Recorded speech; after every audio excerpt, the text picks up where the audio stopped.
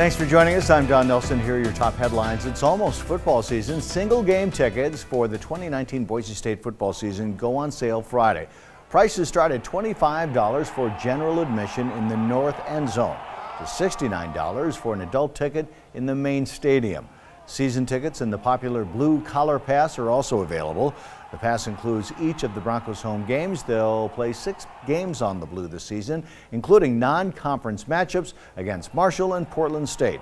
Tickets go on sale again Friday morning at 9 a.m. After a failed rollout last year, e-scooters are officially back in the city of Meridian. The city recently approved a contract with Bird. The company plans to deploy about 100 scooters on the streets to start. Bird's contract runs through the end of the year, at which point Bird or any other scooter company can apply for a new contract. As we told you, another company, Lime, rolled out scooters in Meridian last year, but the units were pulled after less than a week so the city could work on better regulations.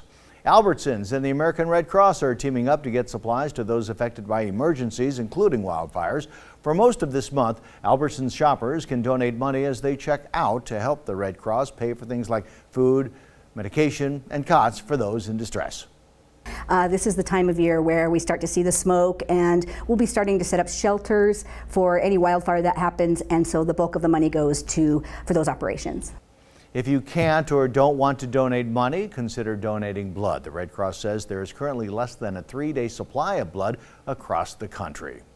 CUNA is taking steps to make sure the city's Greenbelt is a safe place to be. The mayor and police chief announced today that volunteers will soon be patrolling the Greenbelt in all the areas near Indian Creek, watching for anyone in need of help.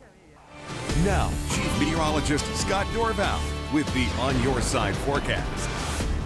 We've had some isolated storms pop through Ada County. In fact, there's a little leftover rain shower there pushing up into the Boise foothills, but sunshine over downtown Boise as of 5:30 in the evening. Temperatures still hot, mid-90s, heading for a high in the mid to upper 90s, close to 100 in the Western Valley and Mountain Home, Glens Ferry, likely along like Snake River here. Temperatures near 100 degrees, if not above. 88 again in McCall, 85 in Stanley. It just remains hot. There's that little line that's forming here, and there could be a couple more storms going along that line later this evening, so isolated storms, locally gusty puffs of wind come out of these storms as well, and lightning strike can cause fires. Obviously, we have to keep an eye out on that. There's bigger storms that have pushed through the Magic Valley and now pushing off to the north and to the east. So dry weather. There are a few more storms down to the south that could come through the Magic Valley, and this big pink area you see, including Stanley, Galena, Sun Valley, Haley, all under a red flag warning through tomorrow night because of lightning strikes starting fires. We may be seeing new fires. Been a lot of lightning out there today. Let's hope there's enough rain with those to douse any fires